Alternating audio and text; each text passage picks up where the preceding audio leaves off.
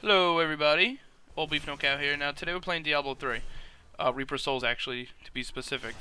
Now this video is for anybody that's lazy like me and doesn't like to level.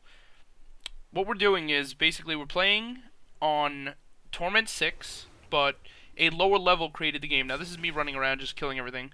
As you probably see in the top corner, it's on Torment 6. It's extremely easy to kill things. It's the easiest leveling I've done in this game. I mean, I absolutely hate it. So this definitely takes the cake for leveling.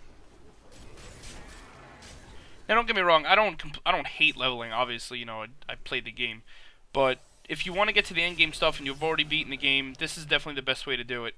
You just have a lower level create the game, start Act 1, and you have a 70, 60, whatever it is, come in and just kill everything for you. Now, the trick is you just keep running Act 1 over and over and over again. That's how you maximize it. Once you get to 60, obviously you could do the level 70 stuff and start the Reaper Souls campaign. So that's where it pretty much ends. Now, I wouldn't recommend this if, you know, this is your first time playing. Obviously, you want to enjoy the campaign.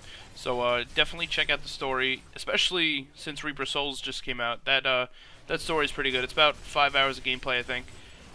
If you do level this way, I mean, if you do want to, it's, you know, whatever, it's not the worst thing in the world. It takes about 2-3 hours from 1 to 60. It's really, really fast. It's the fastest way that I've seen so far, anyway.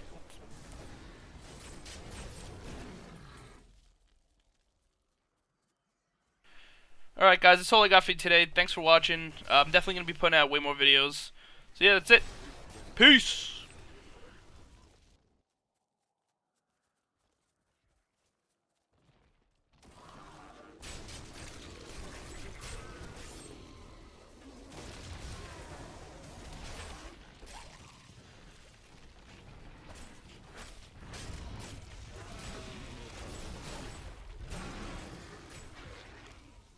Oh, by the way, too, if you did this with another class, it'd probably be way faster. My barb kind of sucks, so, don't judge this off of my barb. It could go way faster, but I suck.